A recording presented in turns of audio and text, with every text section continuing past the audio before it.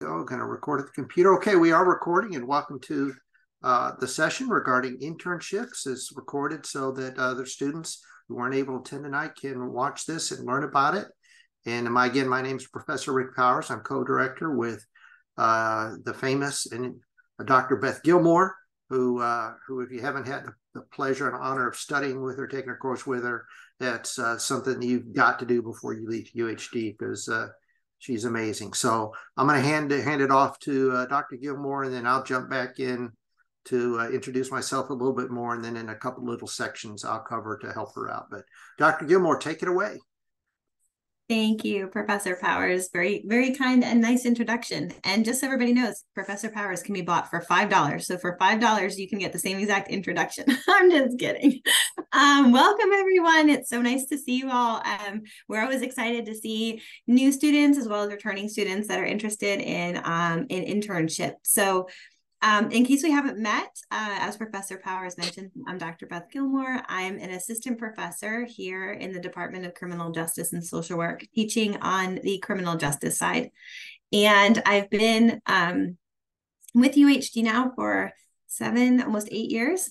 But before that, I actually spent quite a bit of time in the criminal justice world working as a practitioner. And I like to kind of tell my story and tell students about that, because I think that it's important because it helps inform your internship and your internship process. So my story is that when I turned 18, like many 18-year-olds, I wanted to be out on my own. And so what I did was I tried to find a full-time job where I could also have health insurance benefits. And so I was able to secure a job kind of by chance, working for a sheriff's office in Florida at a jail. And I worked interviewing inmates that were brought into our jail and assigning their housing based on a variety of factors like risk level and things like that. I did that for a few years. And while I was doing that, I was going to school for crime scene, and I transferred within my department to work as a child abuse investigator. We were privatized child abuse investigations that were civilian driven child abuse investigations. I did that for a while. And while I was working in child abuse investigations, I completed my crime scene degree. So I started working on a specialized team that investigated a lot of the child fatalities and did child fatality review boards and things like that. And then within my agency, I managed to get a civilian position doing crime scene work. And I was really excited because that was kind of my dream job. I always wanted to do that. And this was a long time ago. This was back before like CSI was, I think they were just getting on TV. But, you know, back when I was doing crime scene, we weren't even shooting with digital film. So to kind of give you an idea of how long I've been kind of in the field and doing these kinds of things. So I did that for a few years. And then I ended up in Houston due to a family medical issue, a family emergency. And while I was here, I started working at the Harris County Medical Examiner's office, doing forensic investigations, as well as assisting with autopsy procedure. I was an autopsy technician there for several years. And then my last position that I held here in the kind of the Harris County area was with the Brazoria County Children's Advocacy Center. I worked as a forensic interviewer. I interviewed children who were victims of abuse, predominantly children who were victims of sexual abuse. And I tell you all that because, and you're going to hear Professor Powers' story in a minute too, but I think it's really important to know that should you choose to participate in the internship program, that you will be working with faculty that have experience working in criminal justice fields. And we are connected to people in the community. We have worked with people in the Harris County area, and we are known for working in the Harris County area. And we want to support our students with the internship in ways that are meaningful, with really hands-on experiences. So with that, I'll allow Professor Powers to introduce himself. I don't let him go first because he did way cooler jobs than I did. So Professor Powers, is now your turn. No, I've never done an autopsy, that's for sure, and I couldn't do an autopsy. You've had an awesome career. So my background is also as a practitioner before becoming a faculty member. If you all are, and if you are late bloomers, you're seeing a late bloomer here too. It took me 9 years to get my undergraduate while I worked. I worked and went to school, and then became a police officer while I was in school, and then worked my way through law school with a lot of jobs and a lot of loans as well. And I graduated law school in my early 30s. I was a police officer in a city where I got the chance to work undercover and worked all different kinds of assignments there in task forces. And then I went to law school full time because that was what was required to really get the most out of the experience. And so I took a step away from criminal justice. Was spent some time as a prosecutor, short time as a prosecutor, and also in private practice defending police officers and judges when they were sued in federal and state courts. And I really missed law enforcement. So went in the FBI and spent 21 years, a lot of different assignments, hostage negotiator in international investigations, a lot of different kinds of things. But I finished my career as the special agent in charge here at the Houston field office after being special agent in charge of the Denver field office and also an assistant director of the FBI in Washington, working a lot with Congress in interagency government relations with other agencies, Homeland Security, Marshal Service, DEA, all kinds of different agencies, and leading a team that did that kind of work. So I came to UHD part-time, about the same time that Dr. Gilmore came full-time.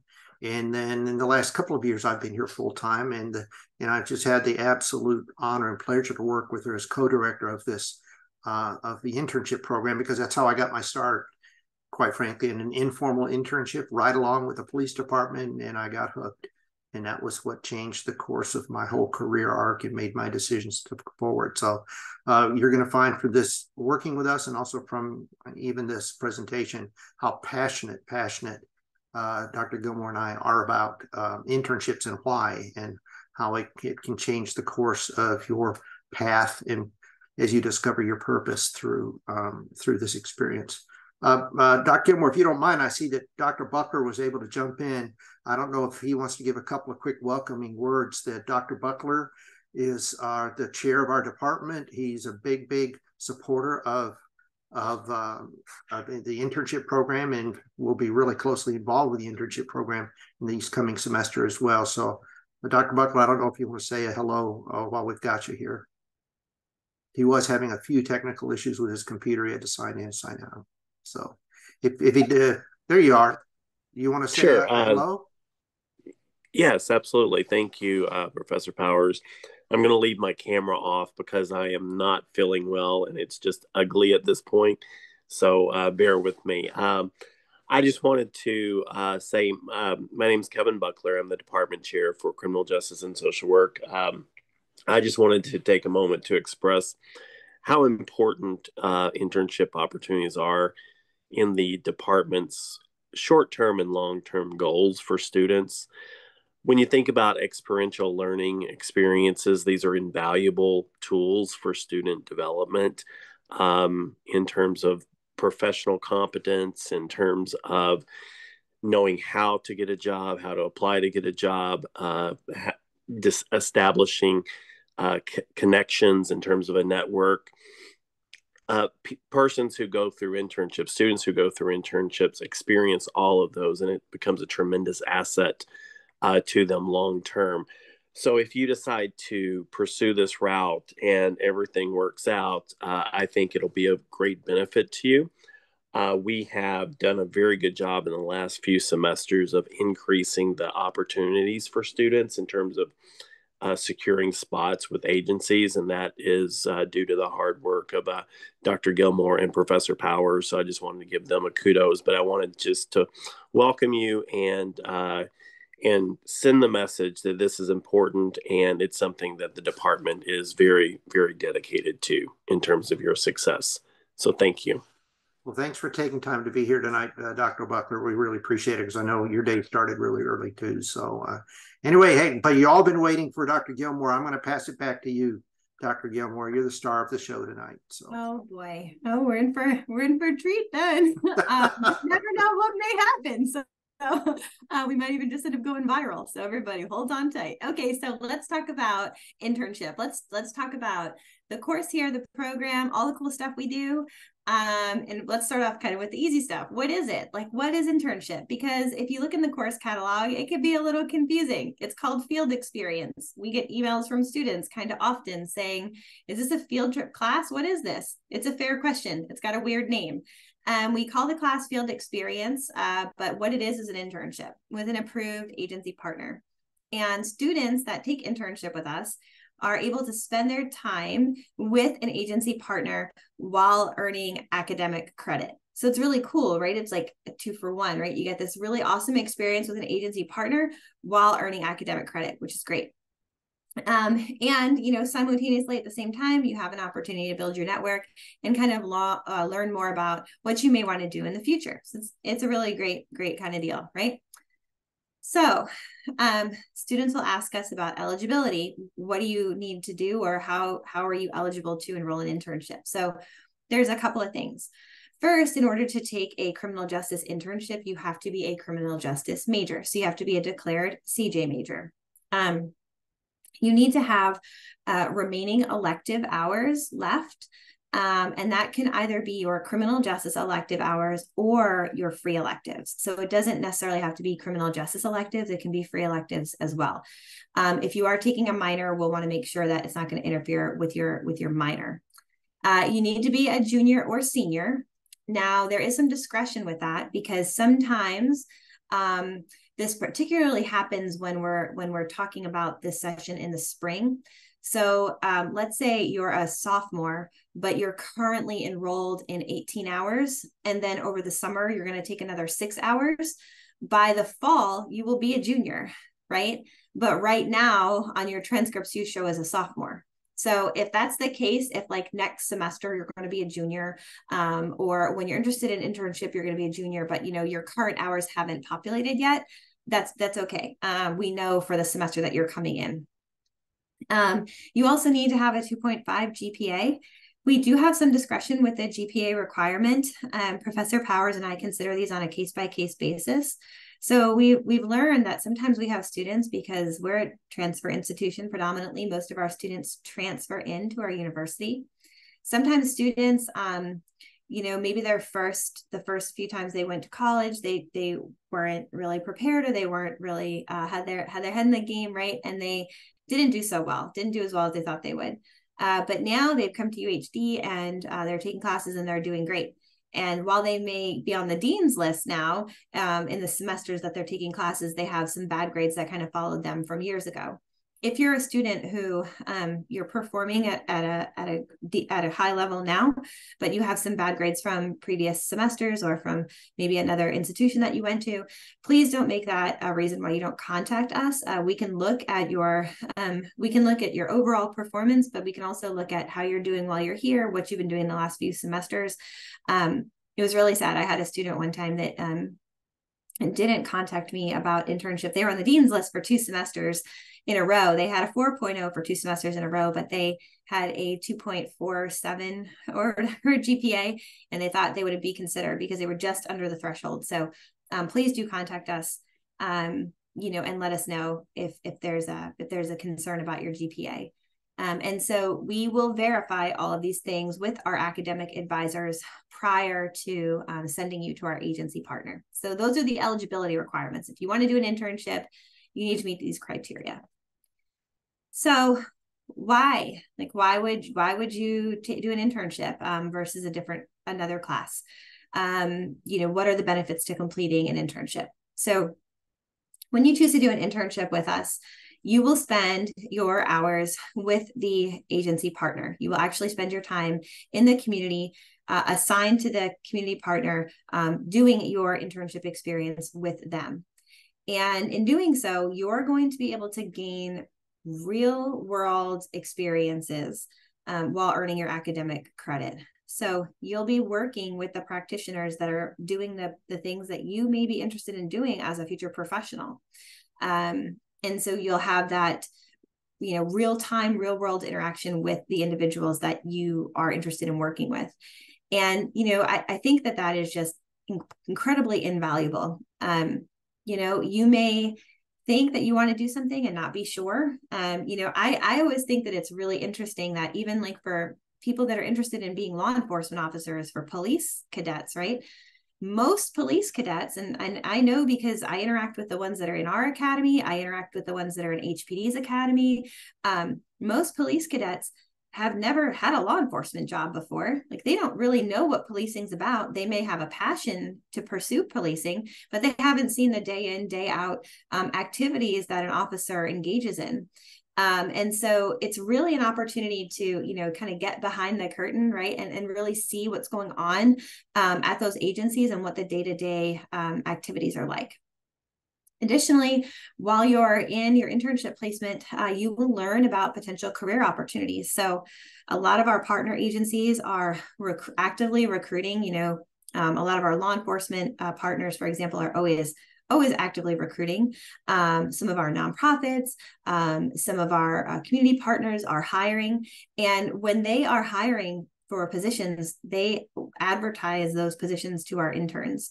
They are also known, our community partners are also known for informing our interns of upcoming positions.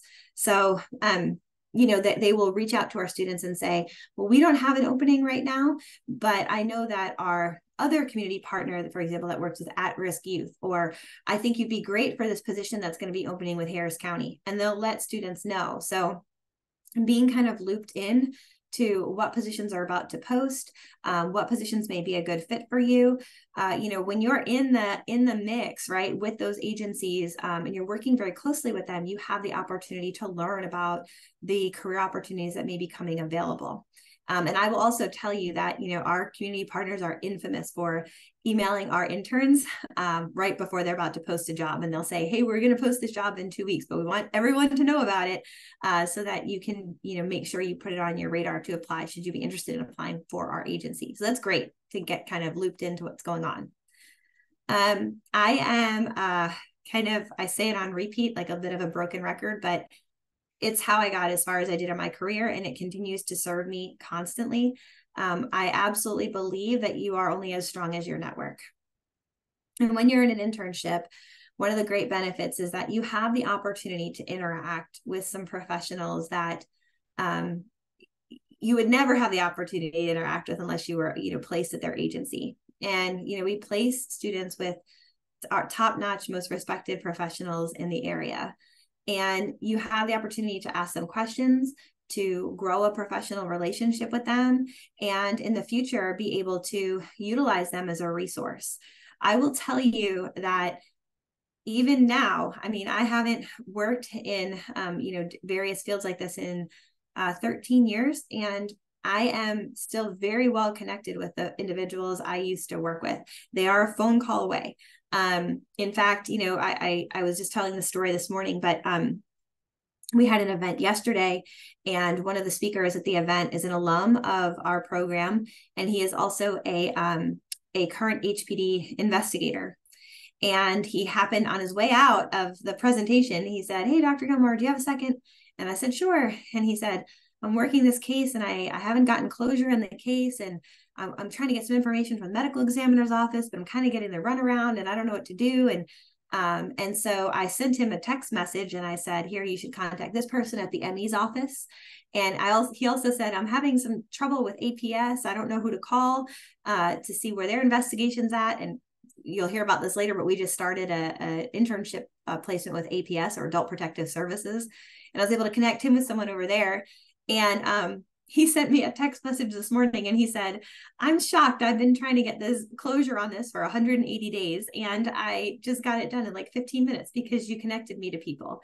And so knowing individuals that you can work with and that you can call should you have a question, or should you need some guidance or mentorship or help with something is totally invaluable. So you will begin building those networks. A lot of our placements are very multidisciplinary, meaning you'll be exposed to law enforcement and potentially like CPS or services or community outreach or, people that work in probation. And so you'll be able to build a very large network very, very quickly. And that will always benefit you as a professional moving forward.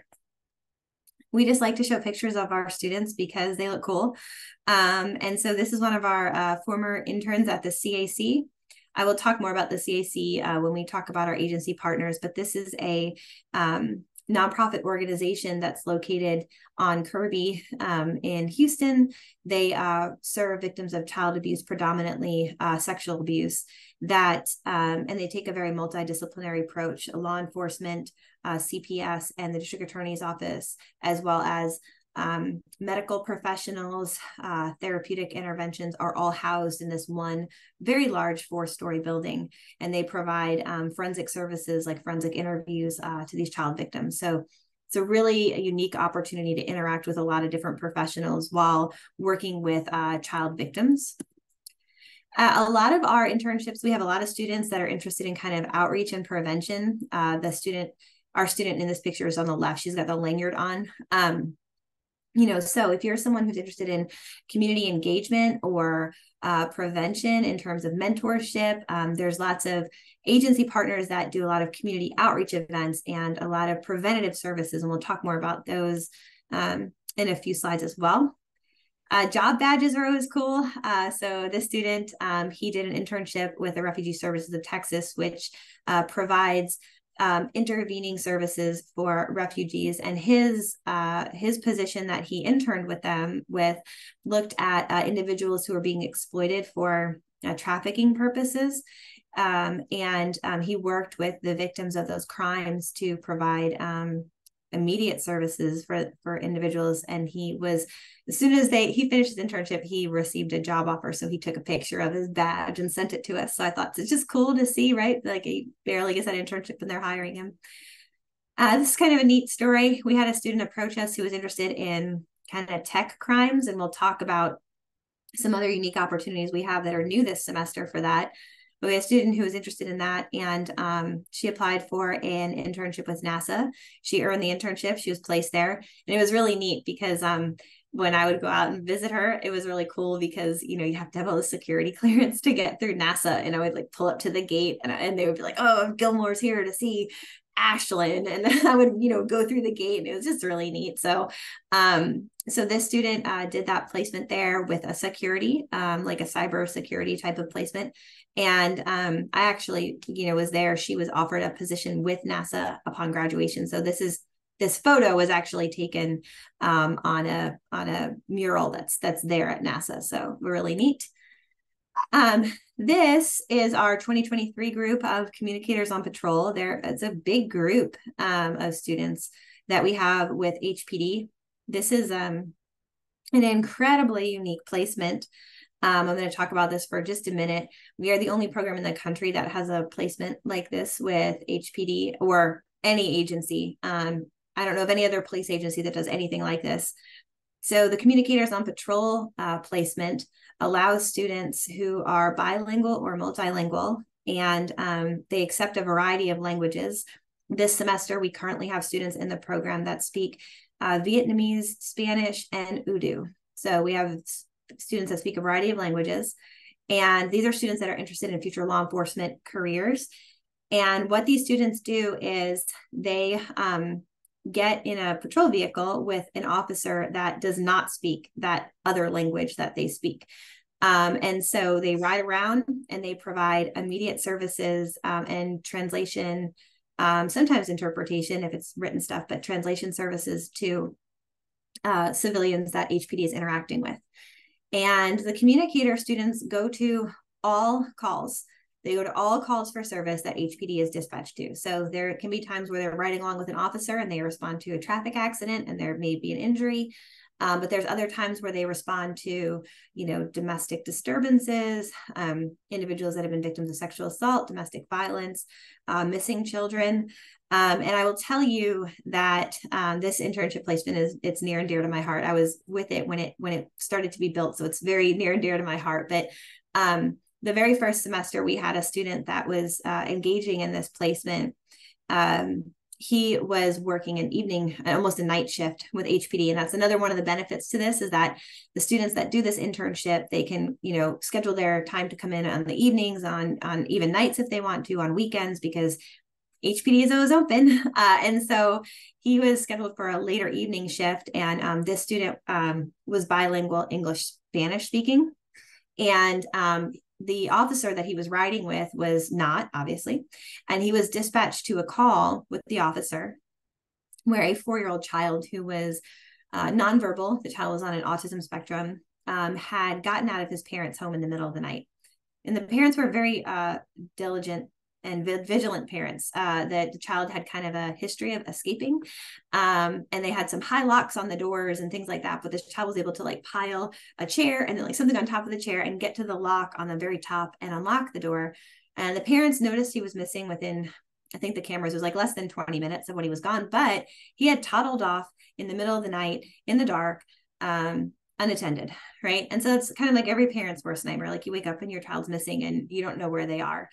And this family, they were English, Spanish speakers, like they spoke both, but their primary language was Spanish. And we know that when people are in times of panic or crisis, they revert to the language that they're most comfortable in. So obviously they were absolutely panic stricken. And, you know, I still get chills when I talk about this, like every time I just told the story this morning and I'm getting chills again. But, you know, the family was, they were panicked, and our student just happened to be the one that showed up first with this officer on scene. And they were talking very quickly and they're talking in Spanish, and he was able to get a lot of very valuable information from them, including the fact that the child liked to hide in certain places. He had certain things that he would do when he would get out, and it was really, really valuable information. And HPD actually located the child safely, thank God, within 30 minutes.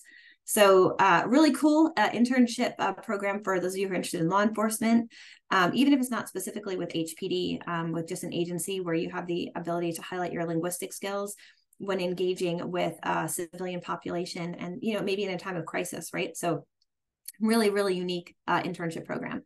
The top image is one of our students. She was an FTIC student. She's been here since she was a freshman. And the gentleman next to her is Officer Pantoja. He is the officer who runs the Communicators on Patrol program. He's been a big advocate of this university and this program since its inception. So the program's inception. So he's great. He oversees our students. So that's him and her at an outreach event.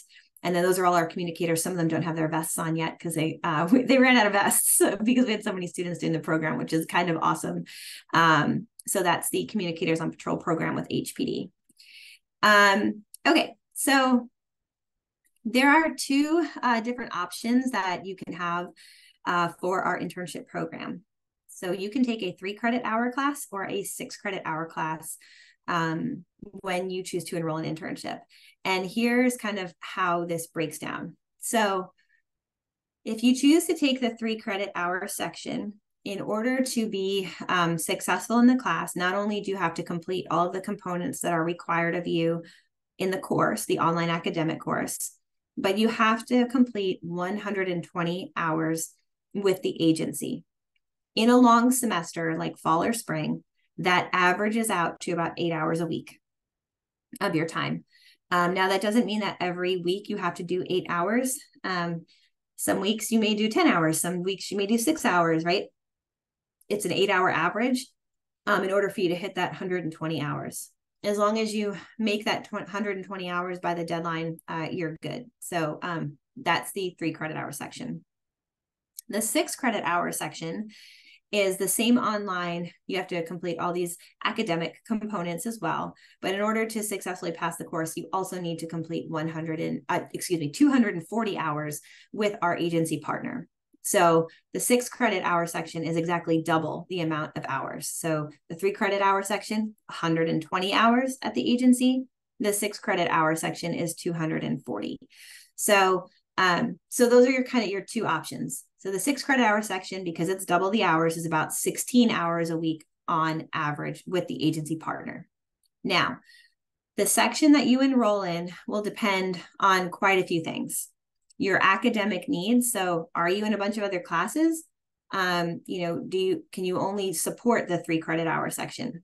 What is your availability? What is your work-life balance, right? A lot of our students are also juggling jobs as well as other family obligations. And so what does that kind of look like for you, right? So the other thing is that some agencies have very specific requirements. So we have some partner agencies that will tell us that they only will accept students that are seeking the 3 credit hour section.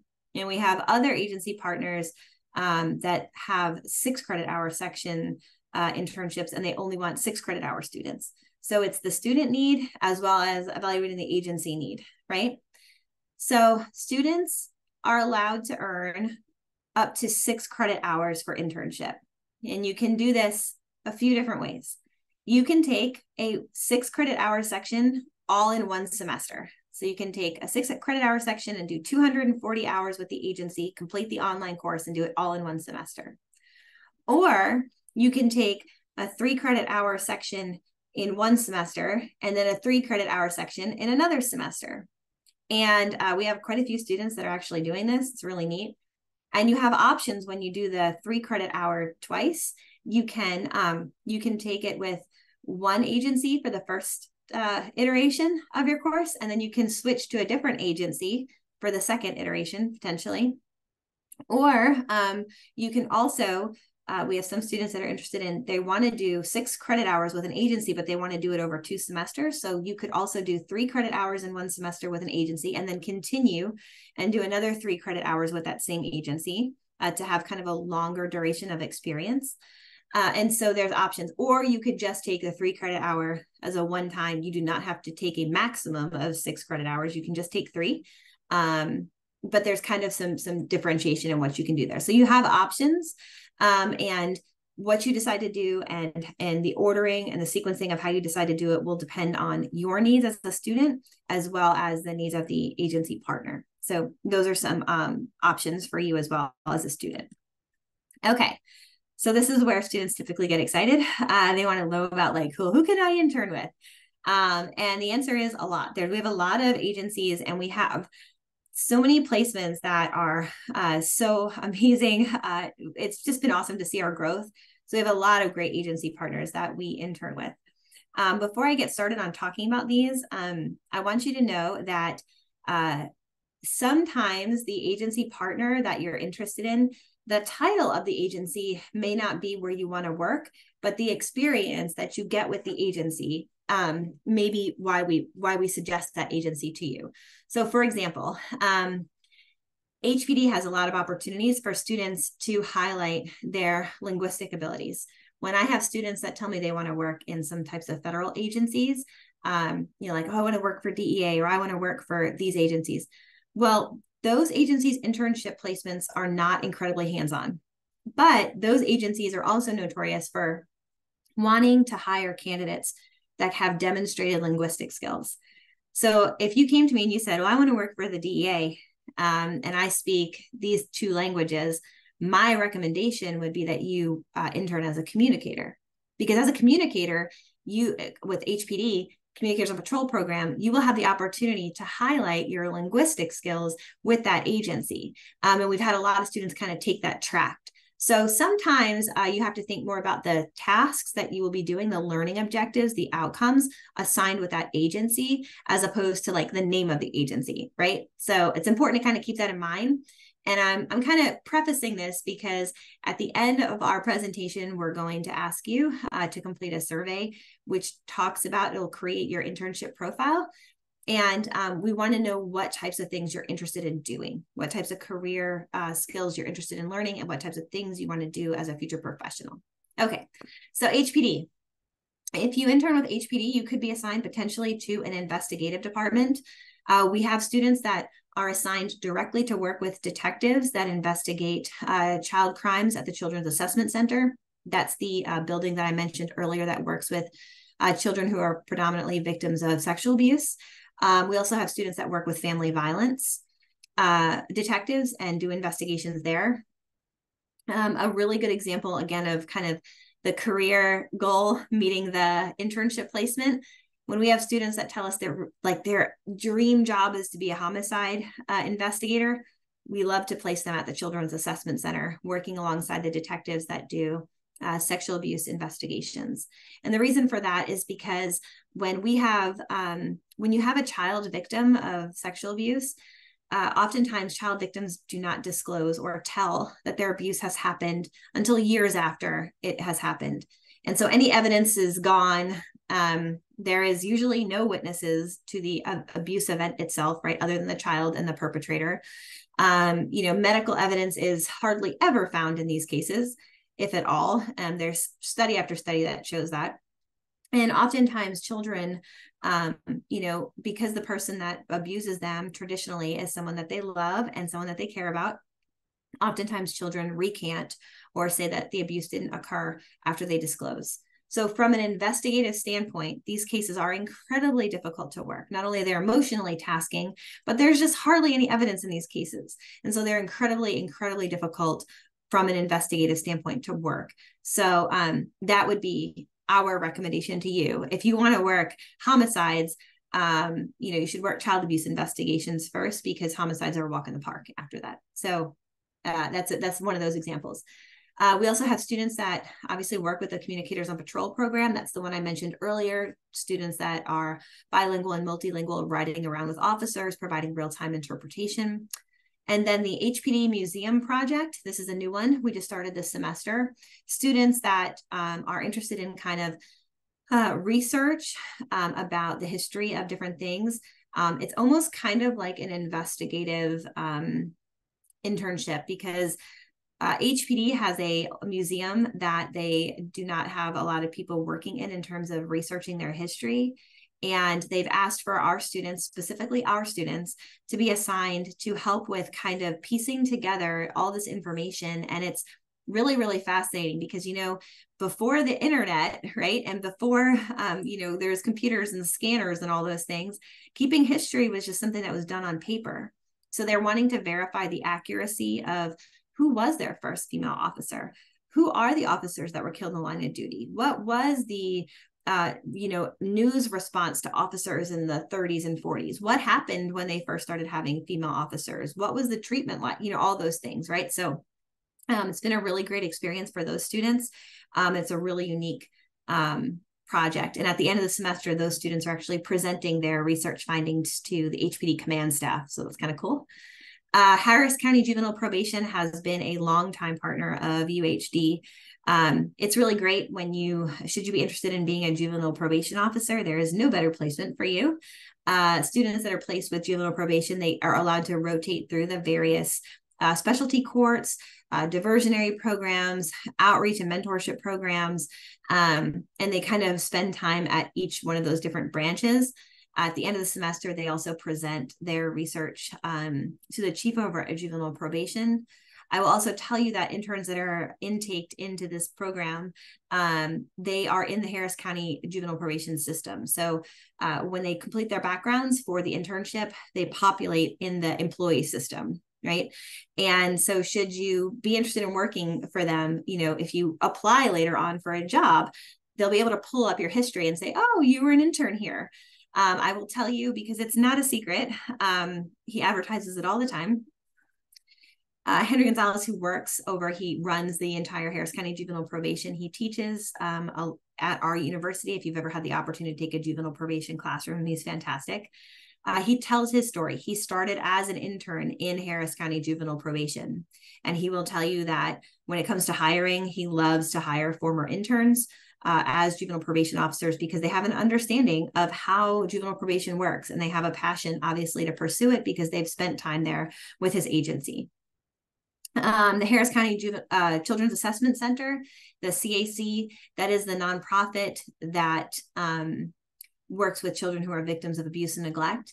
We predominantly assign our students to the training and outreach department.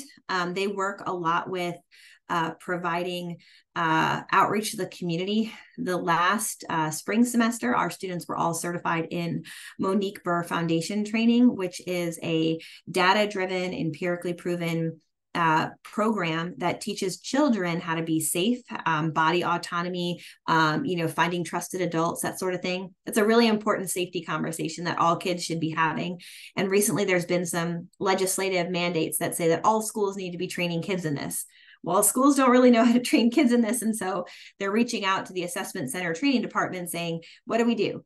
So in the spring of last semester, our students were training at all of the spring ISD elementary schools.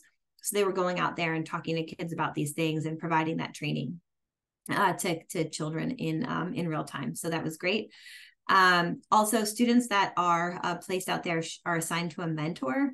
So if you're interested, for example, in learning about forensic interviewing or talking to kids that are victims of abuse, it's a very systematic approach. Or maybe you want to be an attorney and you want to prosecute child abuse cases, or maybe you want to be a defense attorney and you want to defend people who are accused of crimes involving children. All of those different individuals are working. You have the DA's office and you have a CPS. They're all housed there. So you have the opportunity to engage with those professionals because of the multidisciplinary nature of the environment. The Landing is another one of our partners. We have a student who's out there this semester. This is a nonprofit organization that works with trafficking victims. This is a really kind of it depends on the day kind of an internship. They provide outreach and community service and education, but they're in the Bel Air area, so they provide intermediate or immediate services should they have a client come in that needs immediate assistance. They also have on-site services that are provided sometimes, whether it be community outreach, mental health counseling, things of that nature. So the Landing is a nonprofit, and they're also pretty well known with some of our law enforcement partners as well. So, for example, I was just talking to an HPD officer about a student who's doing a trafficking project, and the HPD officer was like, "Oh, they have to go talk to the Landing. I mean, the Landing that's where they do all that, So they're well known throughout the Harris County area." I'm now going to hand it over to Professor Powers because these are some of our newer internship partners that he has been working with students with this semester. Thanks, Dr. Gilmore. Appreciate it. We're pretty excited about some of these new partnerships. As Dr. Buckler said, we've been growing this program to give more students the opportunity to have these experiences. And so Dr. Gilmore and I worked pretty hard on this. And let me just give you a snapshot of some of these. That's why you see the asterisks there, because they're newer. So Office of the Harris County Attorney, they do a lot of public interest cases involving adults, the hospital district, homeless outreach and things like that, a number of issues. And there are law enforcement investigators assigned to work right alongside the lawyers that are in the Harris County Attorney's Office. Now, it's not the district attorney that prosecutes cases. This is a separate Harris County Attorney's Office. It's very, very unique and very special. And the senior investigator who supervises our intern there is actually a graduate. Both Dr. Gilmore and I had him in our classes. He's amazing. His name is Raphael. Oh gosh, I'm missing Raphael's last name, Bruneta. So just an amazing guy. Raphael's just an amazing guy, and he supervises the student there. So that student gets an opportunity not only to be partner in investigations and participate in investigations, but also working alongside lawyers and other agency lawyers to do this. So it's a very, very special and unique placement where you get to see all parts of the criminal justice system at one time working together, from investigators, lawyers, civil cases, and criminal cases, all in concert to attack problems in the greater Houston area. Now, Adult Protective Services, Dr. Gilmore mentioned, talking about the experiences, and I may want to investigate this, but, why would you suggest I work over here in an internship? Because you can't go by the title. So Adult Protective Services, we know what CPS is. Well, Adult Protective Services. But the students that we've steered here are ones that will tell us, I want to be a federal investigator. I want to look at white collar crime or financial crimes, or I'm interested in complex investigations. Well, guess what? Adult Protective Services has a new financial exploitation unit. That what they do is that there's allegations that someone is embezzling the money, misdirecting money, stealing money from older adults over which they may have guardianship, or they may just have started befriending them and are bleeding their money away. These students have been trained in looking at bank statements and evidence of embezzlement and redirection of money. They ride alongside of an investigator and go out in the field. None of these are like filing jobs or financing jobs. These are the real deal jobs that you're doing alongside.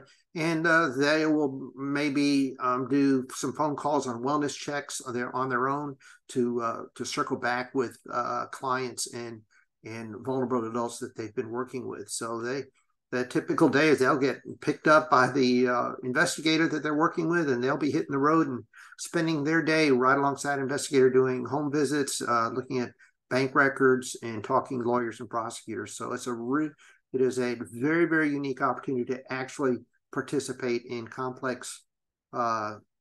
relatively complex white-collar crime type investigations. Happens to be through Adult Protective Services. 351st Criminal Circuit Court. That's a felony court. We have 3 interns with them right now. This was also new with Judge Nada Cornelio. She's amazing, Judge Cornelio. She's very passionate about supporting students. But this week they've been sitting right up front during murder trial. During all of the court, when they're there, they will be seated. They're sitting in the jury box straight. If there's no jury, they'll sit right there where they're hearing all the conversation between the lawyers and the judge and learning. If the jury box is full, they'll be sitting with the court clerk and the officers of the court that are running these trials.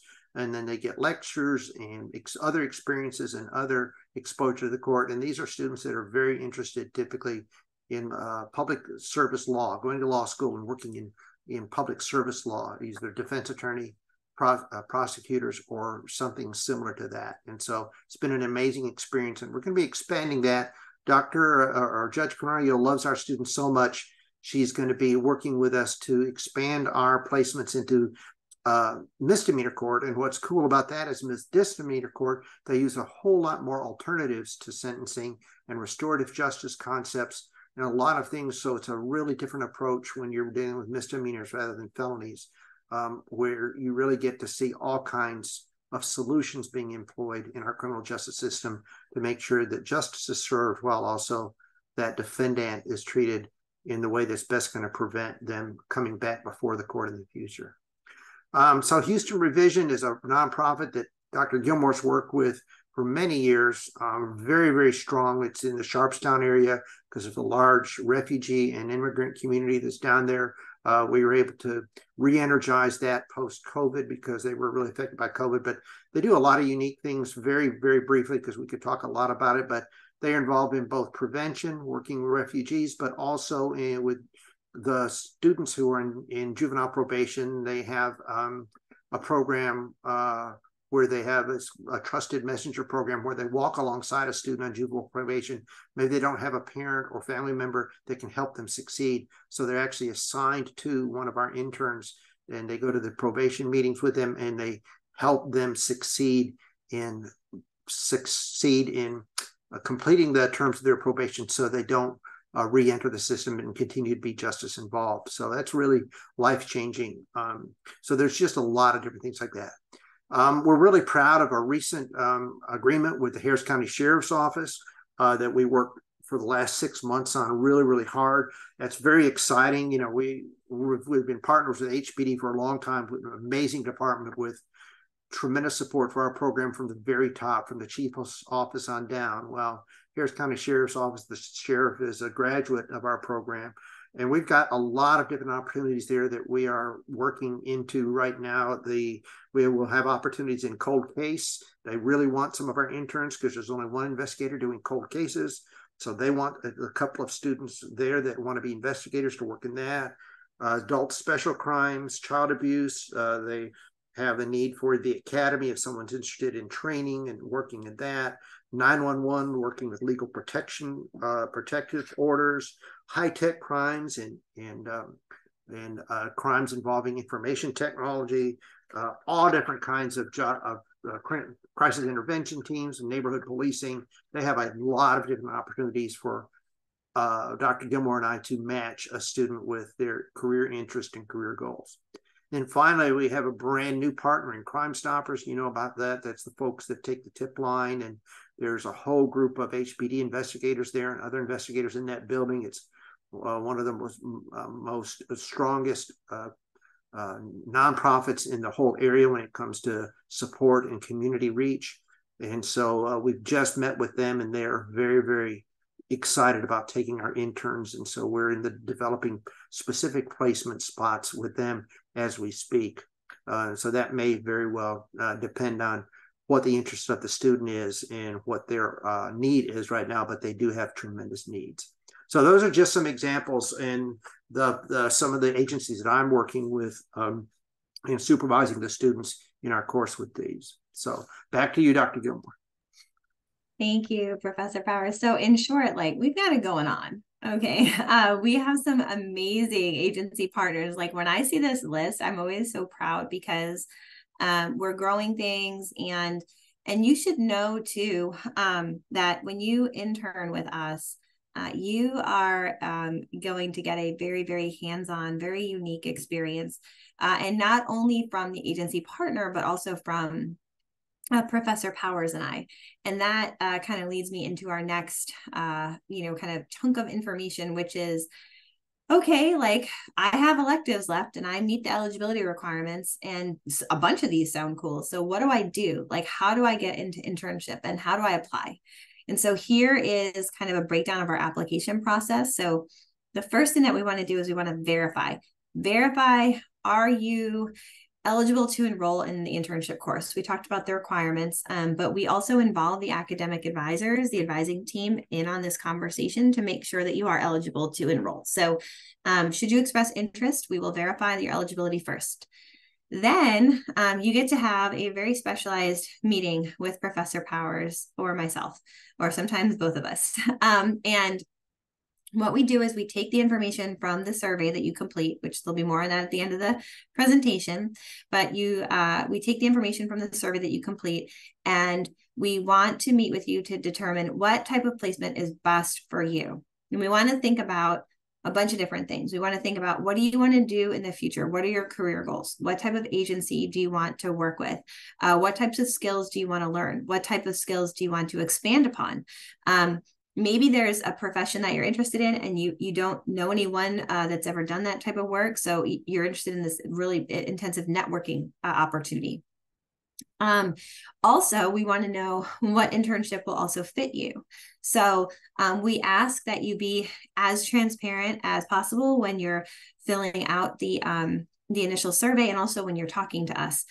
We have students that have some transportation difficulties.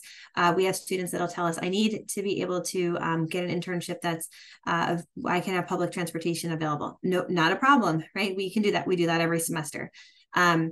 We ask that students tell us about, their work-life balance. Most of our interns do work. And so what type of hours do you have at your other job? What other obligations do you have beyond school, right? Do you take care of family members? Do you take care of children? Are you responsible for elderly and aging people in your family?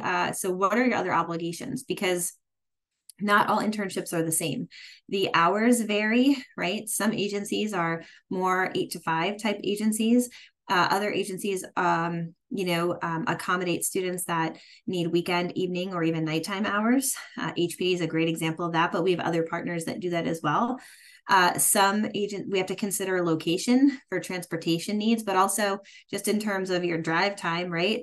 So driving time back and forth, how much training that agency requires. So all of these things vary. So we meet with you, we have a one-on-one conversation, and we find out what your goals are, what you aspire to do, what types of skills you want to learn and acquire, and what your needs are as a student, and come up with best practices in terms of what agency we think you would be a best fit with.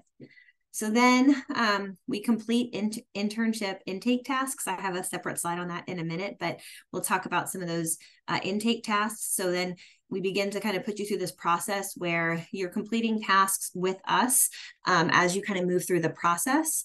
We then connect you with the internship coordinator at the placement site. So what we will do is, after we determine what agency is the best fit for you, we then email introduce you to the coordinator at that placement site. So, and we do this for a few reasons. One is that, you're going to begin the application process. Every single agency that we work with has a different application. They have a different application process and a different timelines and deadlines. And so some agencies, for example, first require that students do a very quick initial interview. And like even within agencies, things are different. So for example, if you apply with HPD for the investigative position at the CAC, your intake process is very different than if you apply to be a communicator. If you apply to be a communicator with HPD, the very first thing they do is call you in and make sure you can speak that language. And so they do a language screening on you, very first thing. So it's very different. Sometimes students, when they're applying with the agency partner, they have questions like on page 16 of the application, it says I need to include a copy of my driver's license. Do I include a copy of the front? A copy of the front and the back? Does it have to be a color copy, a black and white copy?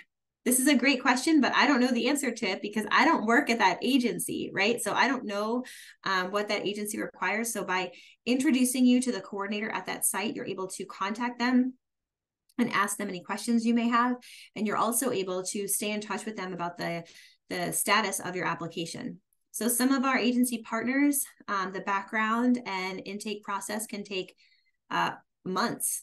It can take several months. And some of them have very, very tight deadlines and turnaround times. We'll talk about that more in a minute, where, for example, Harris County, for the interns that we're placing there, we are getting those interns rolled out to them at the very beginning of November.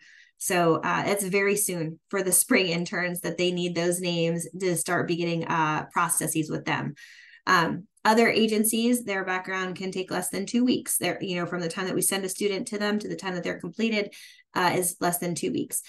So you should know that because we intake our students based on best fit. And then we then start working with them in the order of the agency deadline. So sometimes students can get a little impatient with us. They're like, I haven't heard anything from you in 2 weeks. What that means is that the agency that you are going to be a best fit with, they probably don't have a deadline that's really impending. So we're trying to get the students that have those impending deadlines to their agency partner first, and we're working through them in the order that makes the most sense, right? So once you apply with the agency and complete all the paperwork, do the background, the fingerprinting, whatever the agency requires of you, if you're successfully if you're offered an internship opportunity with that agency, the very last thing that you do is enroll in the internship course, which is called the field experience course here at UHD. And this can be a little confusing to students, right? Because the spring semester is about to start, or the schedule is about to be open. So students are like, well, I know I want to do an internship. I need to be able to enroll in the class. We do not allow you to enroll in the class until you have the offer in hand from the agency, right? And that's for your protection. It would be silly to let you enroll an internship class if you did not have an internship offer with an agency, because there's no way you could be successful, because you have to complete 120 hours with that agency or 240 hours, depending on your section, right? So it would be silly to offer you a placement when we don't know if you could be successful in it. So what we do is we make sure that that you are enrolled in you enroll in the class last. It's the last thing you do. Now, what we recommend to students is if they want to seek an internship, what they need to do is, let's say that you want to take internship in the spring and you're really dedicated to it and you want to take the 3 credit hour section.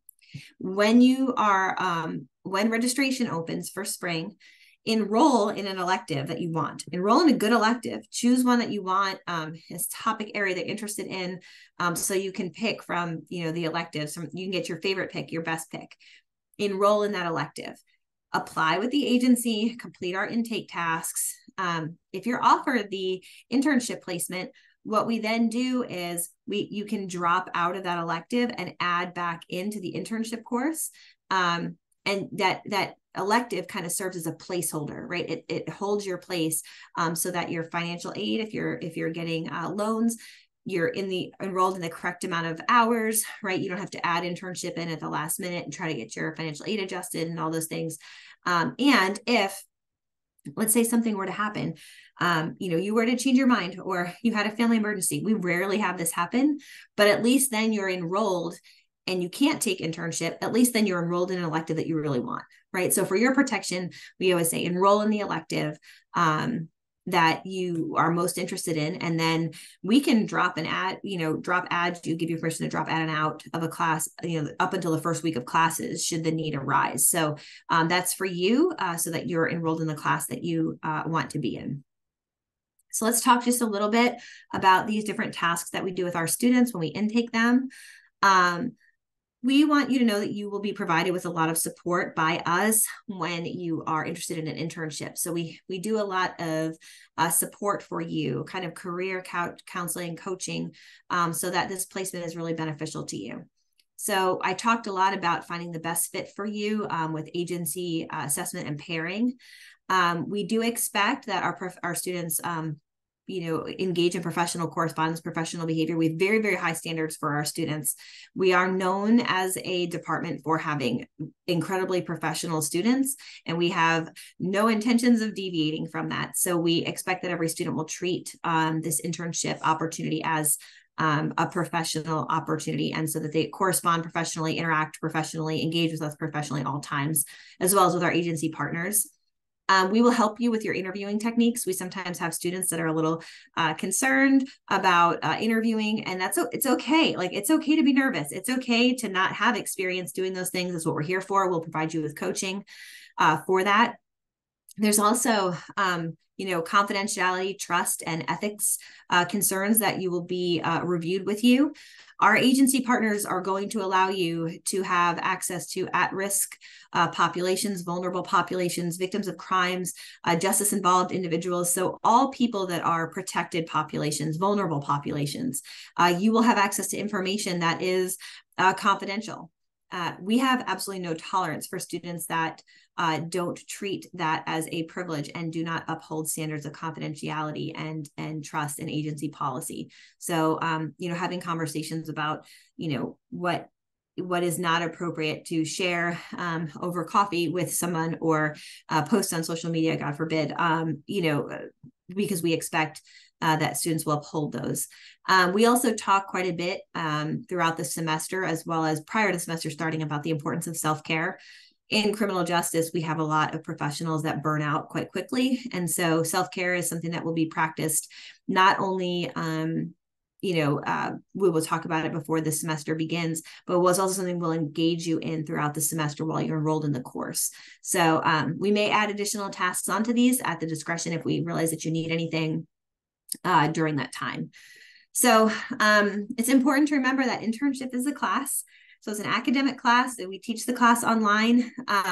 You will be doing your hours in the community, but you have to engage every week online.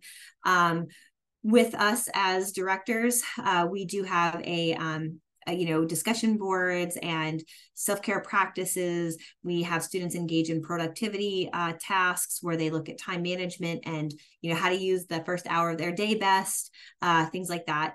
Students do produce professional documents at the end where they incorporate the skills that they've learned at internship. They do final presentations. Students check in with us midway through the semester. That's a requirement of the course. They also check in with us at the end of the semester. And so you get a lot of kind of hands-on coaching from us. And so some agencies may require some additional things from you, but you get a lot of academic, through the academic course, you get a lot of engaging opportunities with Professor Powers and I. So it's a really great opportunity to kind of grow yourself professionally, thinking about things like workplace culture and how to best take care of yourself. And we do that in the academic course. So in the spring, it'll be taught in Canvas. Actually, we're teaching in Canvas right now. And so you'll be able to engage in that academic component of the course online. So you don't come to class with us, although you do check in with us and we do site visits with you throughout the semester. Okay, I'm going to let Professor Powers talk about our cool QR code and survey. All right. As Dr. Gilmore said, this is really critical because this is what builds your profile. So let me share with you why this is important. We're going to take about 5 minutes for you to start this right now, 5 or 6 minutes, and while we take some questions. But everything starts with this. If you're absolutely decided, no way, I'm never going to do an internship, that's okay, no problem. If they're only mildly interested or possibly interested, do this profile now, because everything flows from this. What happens to this is there's a Qualtrics survey, and what happens is you will fill out some things about yourself, what your interests are, what your concerns are, what you're worried about, things like that, and then that gets put into a spreadsheet, an Excel sheet, and that is basically our tracking document for the whole process for you. And so with this, the results what you put in gets put into a master spreadsheet, and we work from there. You are not signing a contract where there's no way you can't change your mind. If you decide no, or you decide to defer, that's okay. But to be eligible for us to start working on this, you need to go ahead and fill this out now, so that we can just start the process. As Dr. Gilmore mentioned, we have some really tight deadlines. Some Harris County folks need some stuff in the first week in November, and that means we've got about 5 or 6 steps to do ahead of that. So I need you to do that now. I got a chat message asking for the link. I think it's, for some reason, it's not doing the QR code. Is that what you're saying, Amanda? Is anybody else having trouble getting the QR on the screen to populate, to do the thing? Go ahead and unmute and tell me if you are. I don't know if I have the link handy. I can look right quick, and I'll work on that. Email it to you too. And we can email it too. Because I know you're able to get it.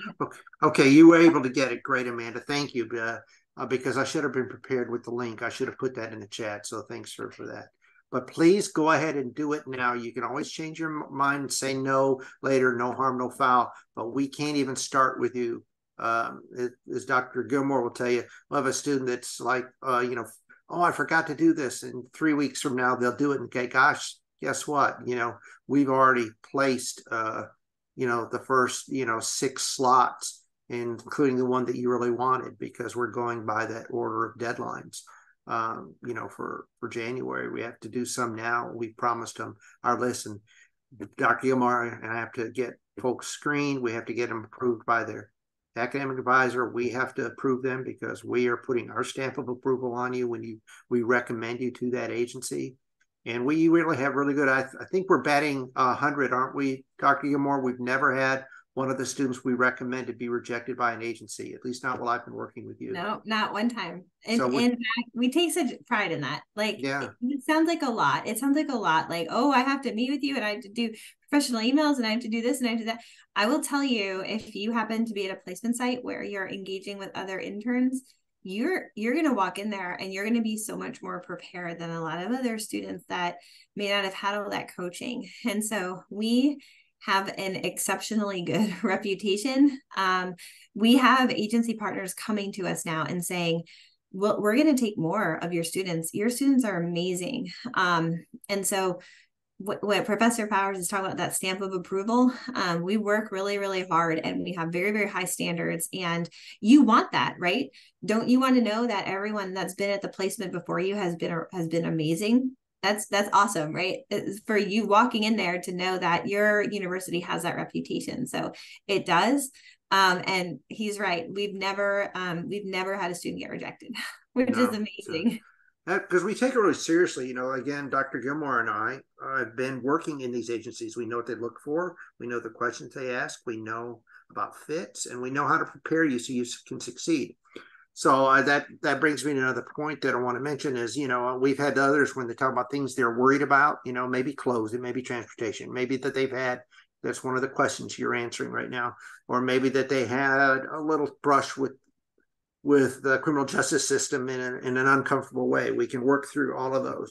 But I have had students that say, I don't know if I can do this. I don't know. I'm shy, or I'm worried, or my language, sometimes I'm concerned about my language ability because, I wasn't raised in an English speaking home, or just name it. And we have some amazing success stories, right? Like Leticia. Why don't you tell that story, how she changed from the beginning to the very end? You tell it better than I do. I love that story. Well, it makes me cry a little bit sometimes. So I'm going to try not to cry. But we had a student who we almost had to kind of push her to do an internship a little bit. She filled out the survey. She came to our information session, just like you all are. But when Professor Powers was screening her, and I talked to her first, and she was like, I'm really shy, and I don't have anyone in my family that's done criminal justice, and I'm not sure if I'm going to be a good fit, and like I don't know if anyone's going to even want me, and I'm really quiet. I don't know how to find my own voice. And she was just really, and we were like, no, you need to do an internship. Like it can change your life. And Professor Powers was great. He really kind of coached her up and spent a lot of time talking to her and getting her ready and finding her a placement that would be great for her, for something that she was really passionate about. She was really, really passionate about working with at-risk youth because she had, some personal experiences, not that she was an at-risk youth, but kind of being around that population. She's very passionate about serving that population in an interventive way. And so Professor Powers found her a great placement at Houston Revision, and got her assigned to a really great mentor out there and met with her, very regularly, just like we do with all our other students. And I mean, she went from being like so quiet and shy to like incredibly outspoken, coming up with recommendations for the program. And she was just a rock star. And at the end of the semester, they didn't even have a job opening, but they just made one for her.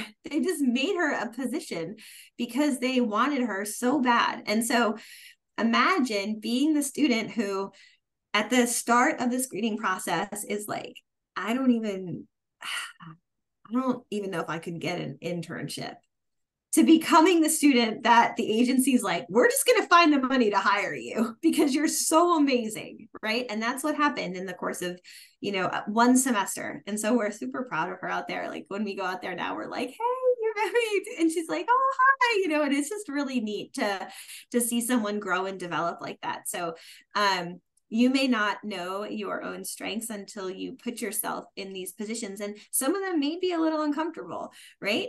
You may have to push beyond the boundaries of your comfort. And I promise that you will grow and develop, and you will come out just so much stronger than you were before. And we are here to support you along the way. So she's just awesome. We have so many success stories, but she's just great. We're so proud of her. We're so proud of Leticia. So any questions for us as we're getting close to winding up here? Please go ahead and do that now, because if you forget to do it later, it only takes about 10 minutes to do it. It's very quick, but we really, really need that if you think in any way you might be interested. We'll give you a chance to think about it and reflect on it, but at least we got you started now. And we got you in the system with this profile document. And so any questions right now, please shout out. Anybody? Maybe the chat. Let me see. How soon are the decisions made? Okay, so do you mean, Ryan, in terms of where to place students, or okay, Victoria too. So here's kind of our timeline. If you're asking kind of about our timeline and what we do. So what we do is the students that fill out this survey, those are our priority students, because we know that you've come to our information session and you know about the internship process. And so what we do is we are going to we had a session this morning, and now we have a session tonight. Tomorrow, we're going to take all that data and we're going to start to compile it into an Excel sheet. And what we do is we look at the student needs and what they're interested in, and we start verifying the student eligibility with advising. Once we have students verified, we start to get in touch with students. We look at all the information that you gave us in that profile, and we look at all that information, and we start to make appointments to meet with students to see to have that initial assessment with them and to see where they may be a good fit for. So some students may be hearing from us by the end of next week, as early as in next week, because we have some really tight deadlines that we're working on. And how that ordering kind of works is based on what the student is expressing in their survey in terms of where they may be, a good fit for, right? So we prioritize them kind of in that order. But there will be students that are hearing from us before the start of November. Can I add something to that? I'm sorry. Absolutely. Yeah, no, go. Yeah. Go, you're good. I'm not going to say this in case you're thinking it, and because I got asked this by a student, you're not going to get a message that says, "Oh, you're being assigned to name the agency."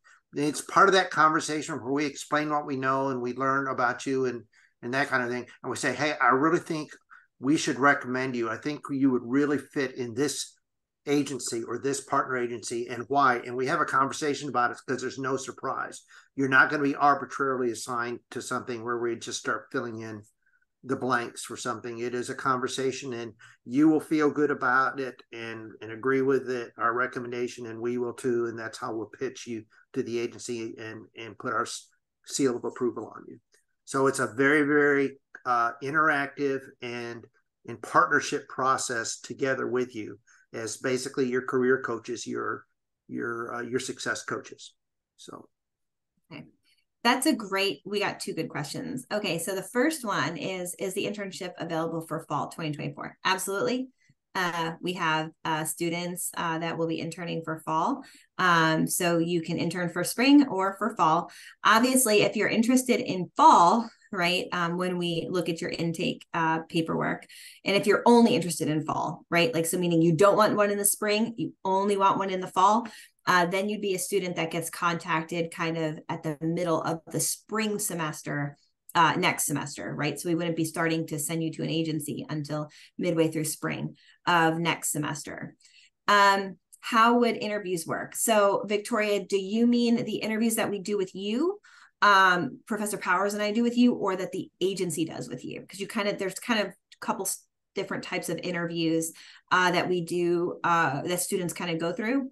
So the first one. Okay, so what we do is we want to make sure that our students are really prepared for when they interview with the agency.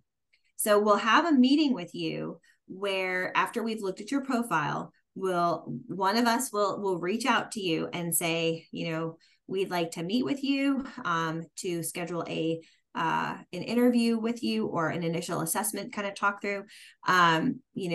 Please let us know, we have this time available. And I will tell you too, this brings up a really good point. If you're interested in an internship for the upcoming semester, please make sure you're checking your email and you're staying on top of that, because we don't want you to miss an email from us. If we send an email to you, we expect you to respond to it, right? Sometimes we have students that they won't see our email for, 2 or 3 weeks, and they'll respond back to us like 3 weeks later. And we're like, we already assigned somebody else. We thought you weren't interested because you didn't respond, right? So we need you to be responsive to the email. So we will send you an email, and we'll give you some opportunities to schedule some time to talk with us. And then the initial interview is kind of just like an intake to kind of see what you're interested in, get a feel for your strengths, what needs you may have, what things you're interested in. And so we traditionally do those on Zoom. Sometimes we've done phone calls as well. Sometimes we have students that are on campus when we're on campus. So if that's what you'd prefer to do, depending on the director that you get and the availability and stuff like that, or if we have a really tight deadline. So they can be done on Zoom.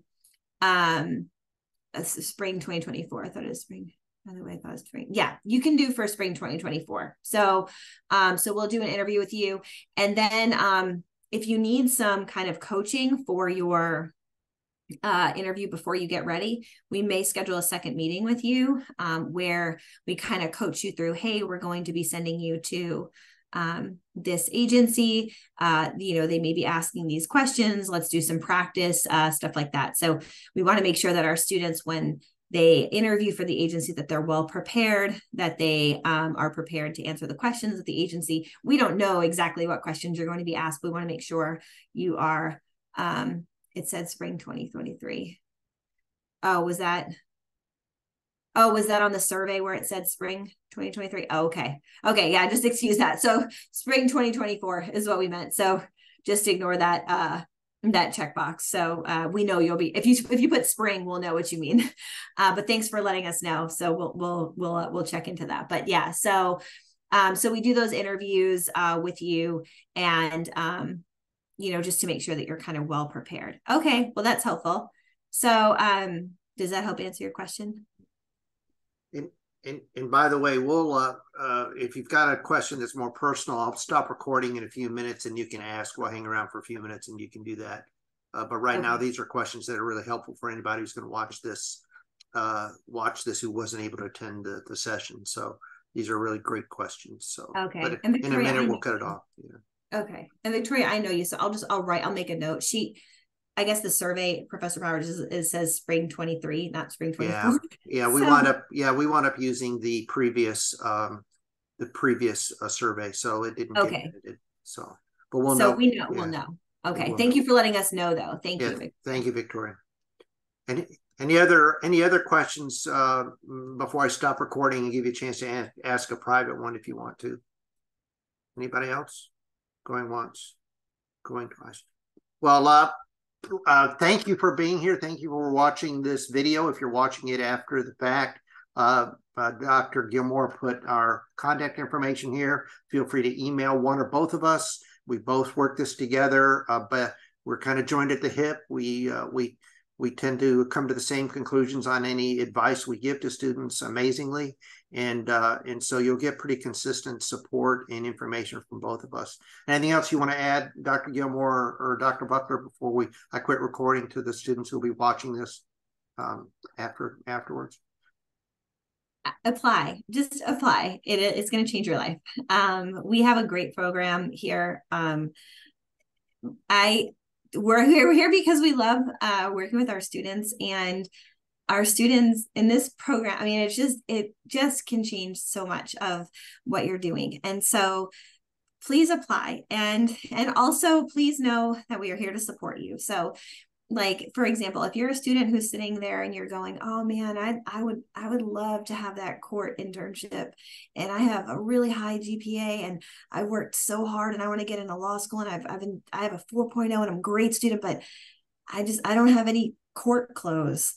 I didn't have court clothes when I was an undergrad. Okay. Email one of us. It's completely confidential. We can make sure you have court clothes. Okay.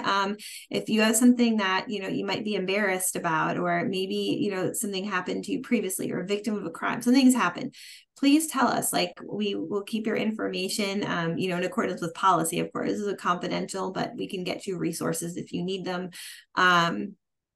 And we want to be here to support you. But please be encouraged to apply, because internship is awesome. Our internship is awesome, and our program is amazing, and you will absolutely love it. I see Dr. Buckler has his hand up, so I'm going to let him go. Go ahead, Dr. Buckler. Yes, I just wanted to express my appreciation to Dr. Gilmore and Professor Powers. I think this is the third time I've sat through this presentation, and each time I leave thinking, wow, it can't get any better than that. And each time they impress me the next go round. And I also want to thank the students for their interest in the program and really exceptional questions that you asked. It's very heartening to see the level of interest, and that's often comes through in terms of the types of questions you ask and the volume. So thank you very much for your interest.